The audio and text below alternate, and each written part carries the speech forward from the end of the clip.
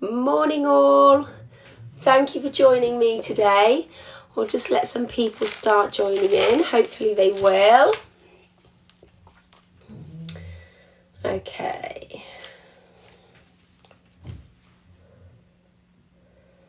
Alright, so what we are going to be doing today, alright, there we go. Okay, so what I'm going to be showing you today is how to make two different styles of button necklaces. So you can either do it along with me at the, now, or you can do it later and watch it back again and again. This is going to be the first design. So this is kind of what I describe as a chunky necklace.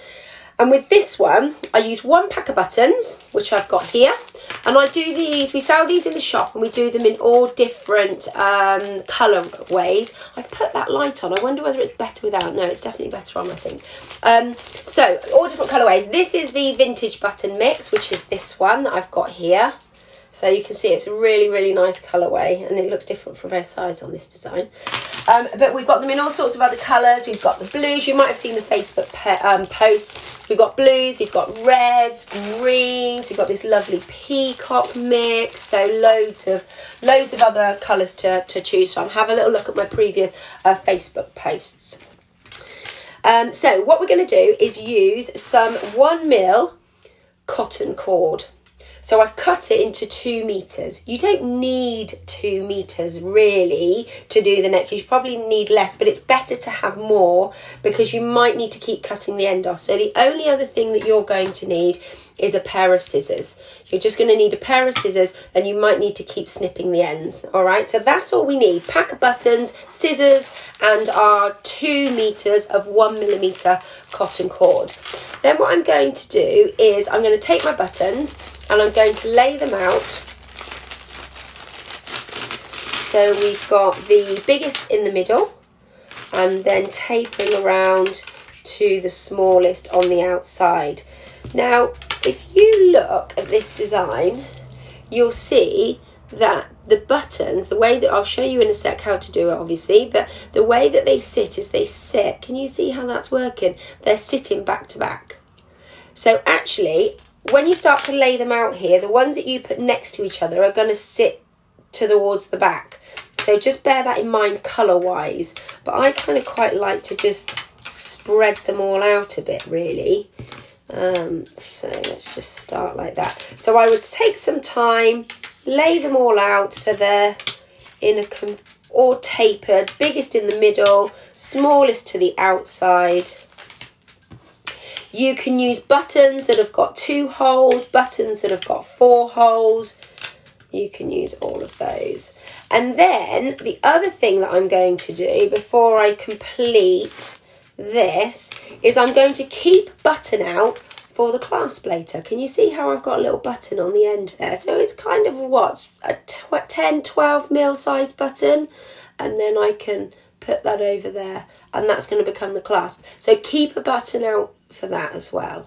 So let's just pop that down. So I'm going to keep that button out for my clasp.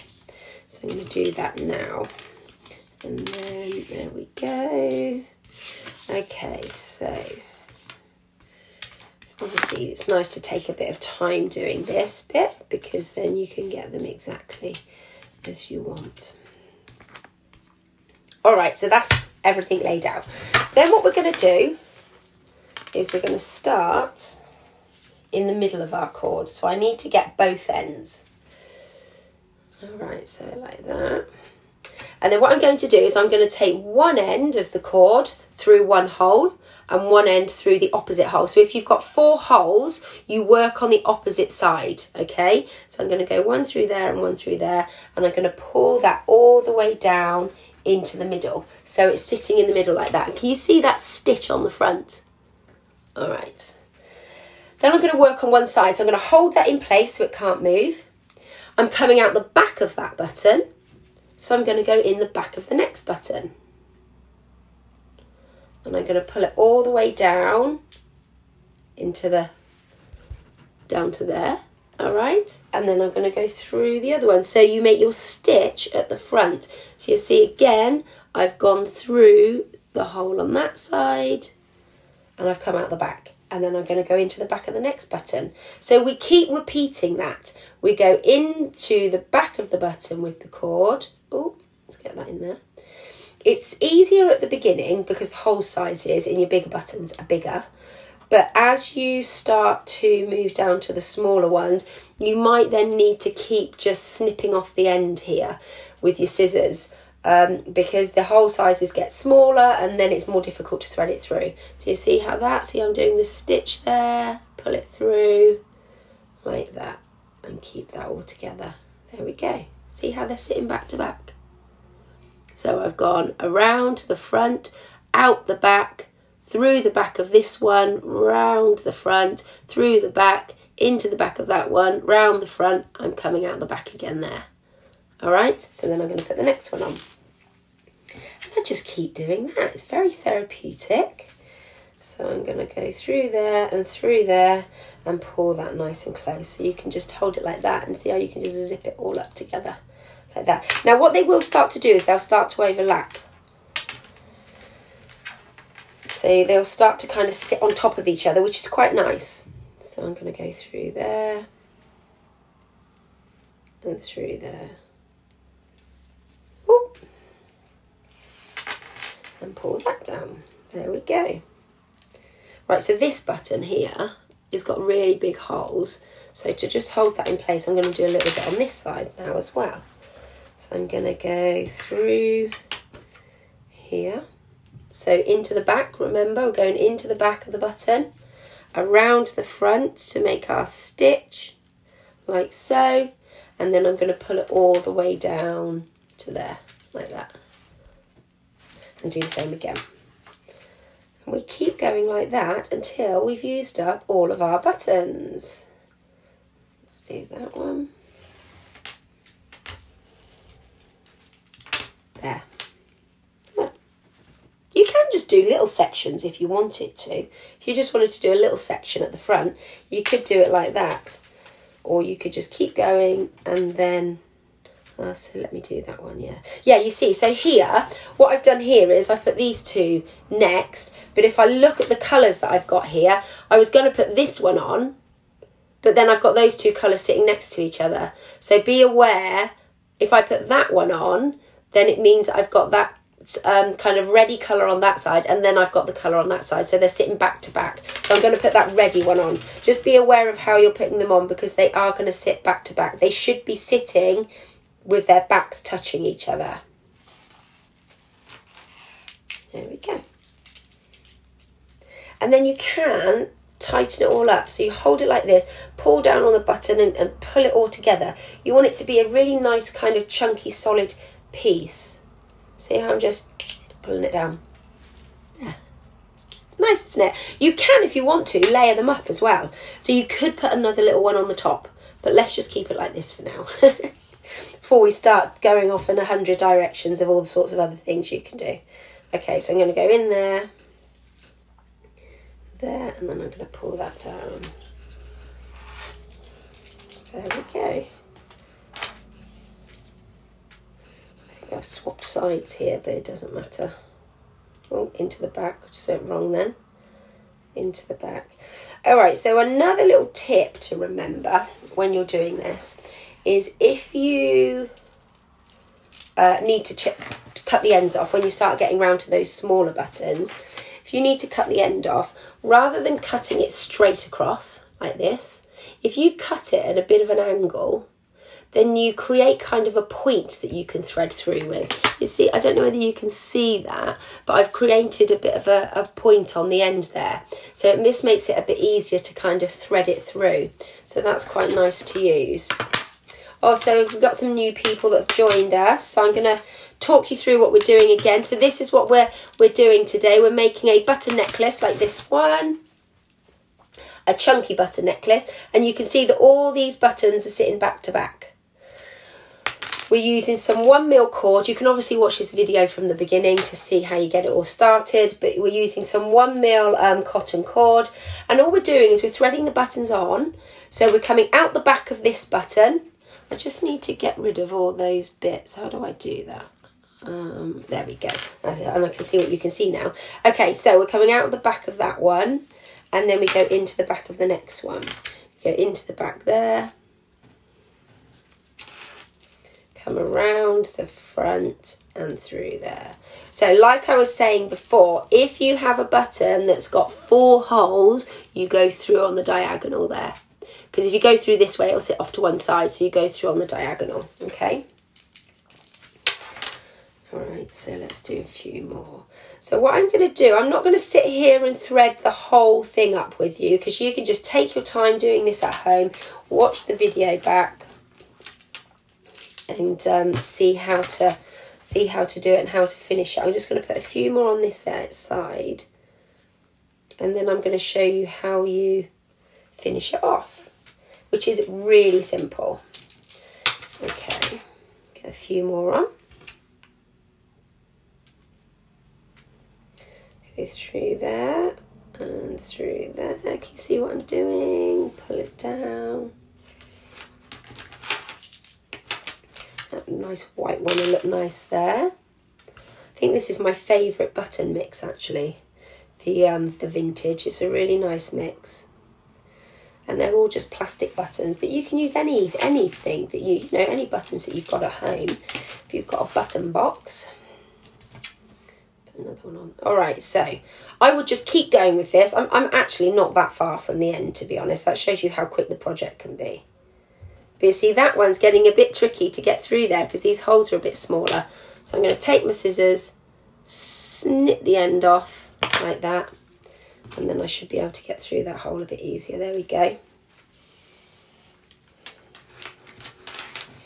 Okay, so once you've threaded up all your buttons, and I've not got that many left to do actually there. I've not got that many. You can just see them in the bottom of the screen there. Once you've threaded them all up and you're happy with how they look, then all we do to make the clasp at the end is decide how long you want it to be. So for instance, if I wanted this one, I wanted it to sit here, just measure it around the back of your neck. Make sure you've got it in the place that you want it to be. So I've got it there, okay? And then what I'm going to do is I'm going to take this end a little bit over what I need. See how I've got the loop there? I've made a loop, so I've just turned that back on itself. Hold it together and then make a loop. So I'm going to hold both pieces together. It's not a good top to wear actually for you. Can you see it on there? So hold it like that and then bend it around your finger and then do your notch like this. Now make sure that that button that we saved from earlier that we're going to use for our clasp will fit through there.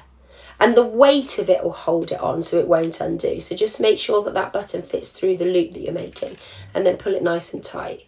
So that way the cord's coming down there, you see, and then I can cut that off. See that? Okay. All right, now on the other end, I'm then going to thread my button on that's going to become my clasp. The other side of it. Pull it all the way down. See where I want it to go. So I want to level that up. You see what I'm doing, hopefully. Like that. Now, before I put that into place, where the knot is on this side, I'm going to place a knot on this side. So where the knot is at the bottom of the loop, I'm going to place a knot on that side as well. So like this. Pull that through there. So place a knot there, you see, and then they're the same length. And then I'm going to pull that down and place a knot here as well.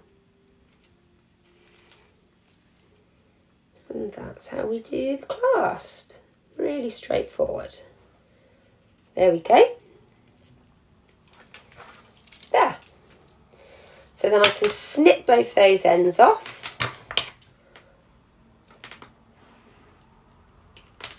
You could put a little bit of like clear nail varnish or something on these knots so they don't, so they've just got a little bit more security, but that should be fine.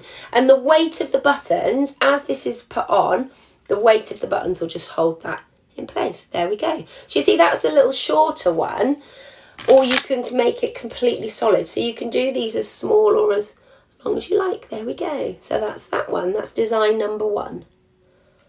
See how different, you can make them look quite different from the front and back actually as well. All right, so that's that. Okay, so now I'm going to show you a second design like this. So this one is using some nylon cord, but you can see I've also got some little beads in there as well. So these are really nice. I had somebody one year buy, well, they had some buttons at home and then just kind of topped up with some of the things that we had in the shop. And they made like a big long section like this that they put around their Christmas tree. And what we do in the shop at Christmas is we make them and put them over the fireplace as a display, which works really nicely as well. So again, this one, you just need your buttons, your cord, some little tiny beads, and then also a pair of scissors. This hasn't got a clasp, and we've just bound it together there. You see how we've done that? So it just holds it together. So let's have a little look at doing this one. Okay, so let's move all those out the way. Quick drink. Okay, so with this one, again, pack of buttons. This is our peacock feather mix. So lovely colours. Look at those colours. Really nice. Even got a little bit of sparkle in there as well. See that? So really nice. Now with this one, I tend to try and split up the bigger and the smaller. Because this is a long one and it hasn't got a clasp, you can put a clasp on it if you wanted to. And you could do it in a similar way to that I showed you there. But with this one, because it's just a long piece, there's not a front or a back. So you just want it all to kind of all be, it works quite well with this shirt, doesn't it? Yeah, you just want it all to be mixed up. Okay, so there, let's spread the big ones out. So that's how I would start it off. Start by laying out the big ones, making sure that the colours are evenly spaced around the design first, and then I'm going to start using the smaller ones or the medium-sized ones, making sure that they're all split up colour-wise.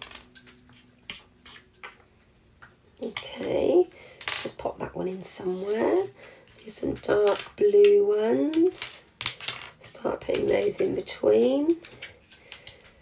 And then split those pinks up really, because even though they're the smaller ones, they're really going to stand out in the design because they're such a bright colour. So sometimes when you're planning things out, it's not necessarily the size of the bead or the button that you'll notice, it will be the colour. So just be careful of that when you're planning pieces out.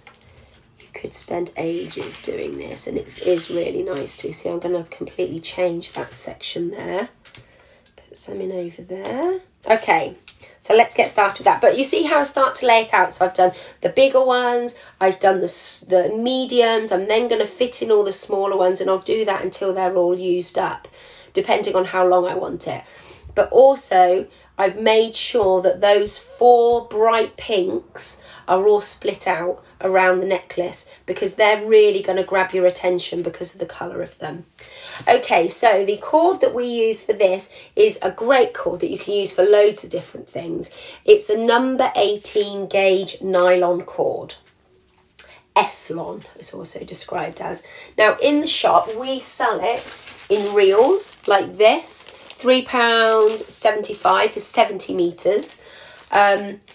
But in terms of this project, you only need 3 metres. So if you wanted to order a project pack, you can order that from me, pack of buttons and 3 metres of this. And I've put it all up on a previous post on Facebook. But yeah, we've got loads of different colours anyway, loads and loads of different colours for you to choose from.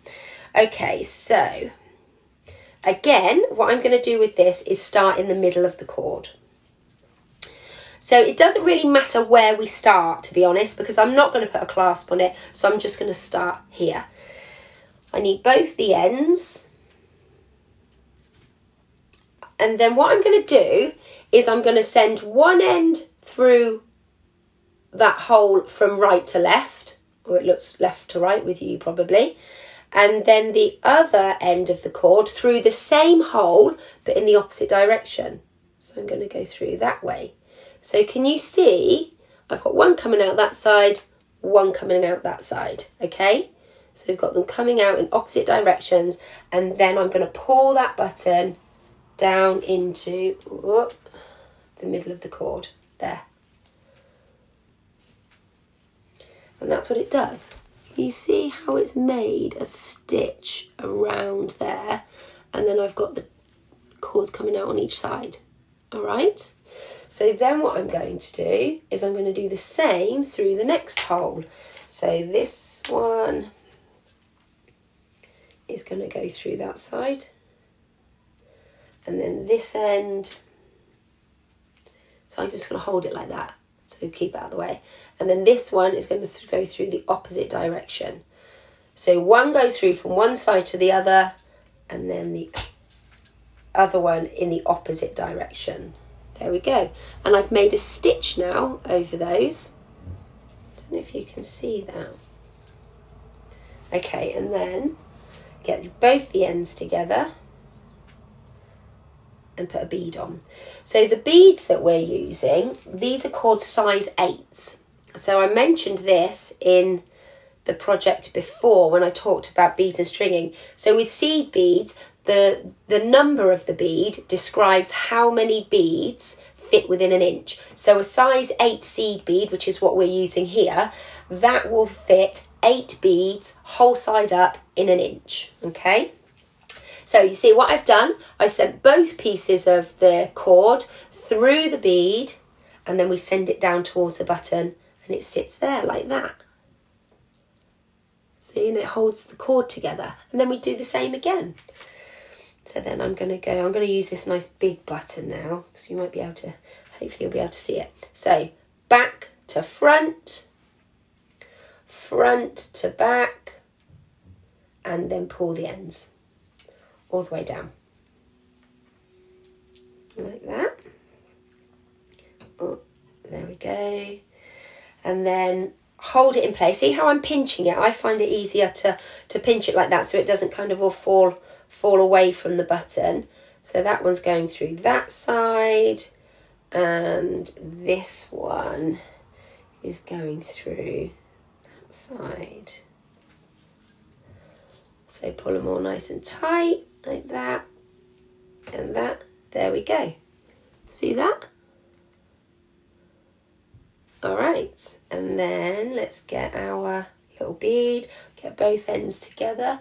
What I am going to do is I'm going to chop that off so I've got the ends are meeting nicely at the same point.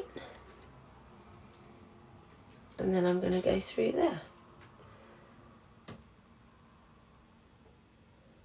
Oh, let's go through, there we go. Send it through there. So that's why we're using size 8s, because they've got a slightly bigger hole size. You can use bigger buttons if you wanted to. So if you wanted to make this feel a little bit chunkier, you could use bigger buttons. Oh, not buttons, sorry. Bigger beads to do this bit. As long, you just got to make sure that whatever cord you're using will go through the buttons and through your beads. There we go. And we keep on like this. This one takes a little bit longer because there's a little bit more involved. You're going through the holes more, you're going through the buttons and the beads, and it's going to be longer, so it is going to take longer to do. But you just carry on doing it like that. So it's really straightforward. Let me just pull that one down and do one more to show you. So I'm going to go through one side to the other, and then go through in the opposite direction, like so, and then pull them all together. All right, like that. There we go. There we go, and then pinch it and go through the other way.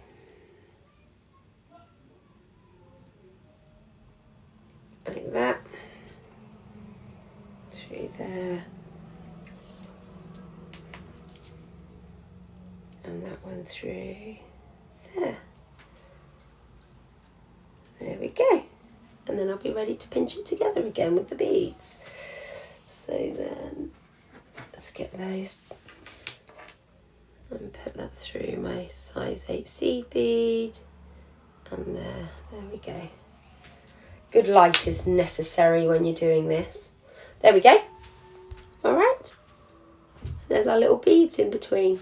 And we're just going to carry on like that. Now, when we get to the clasp, where is the clasp on there again? Here.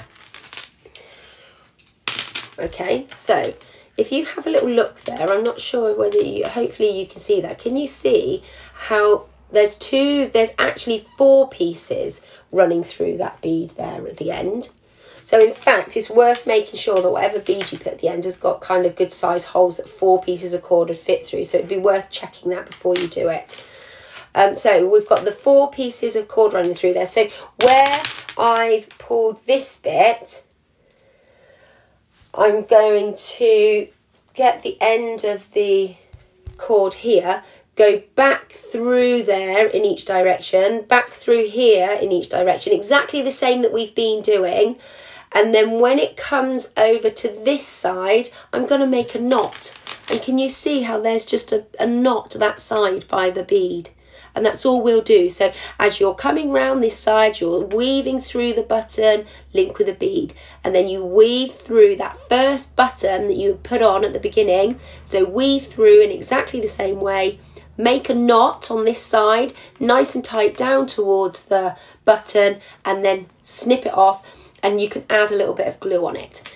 This is nylon, so you can light the end of it and it will melt and you can stick it together. Be careful doing that. You don't want to set fire to anything and your buttons and your cord. So you can just use a little bit of super glue, or you can use a little bit of clear nail varnish, like I said. So that's how you do that one. Okay, brilliant. All right, so like I said, you can get all of the materials from us at the shop. I am making trips to the shop once a week to minimise, but I can post things out to you. All the information is on my Facebook page, and on this page, I put a previous post out. I'm going to be sending out other posts about kits that we do, so just to keep you all entertained and keep you happy making things during this this difficult time that we're going through. My next project that I'm going to be doing on Thursday is going to be a Kamihimo bracelet. So let me show you like these. So that's what we're going to be doing on Thursday, okay? But actually, tomorrow what I'm going to be doing, which is nice for you all to know, is I'm going to be on Radio Oxford at 10 o'clock in the morning on the Cat Ormond show, along with Scarlett, who's a student of mine, talking about this that we're offering people and seeing if other people want to get involved. So hopefully you can listen into that. But I will see you again on Thursday. All right, have a good week, everybody. Take care. Bye.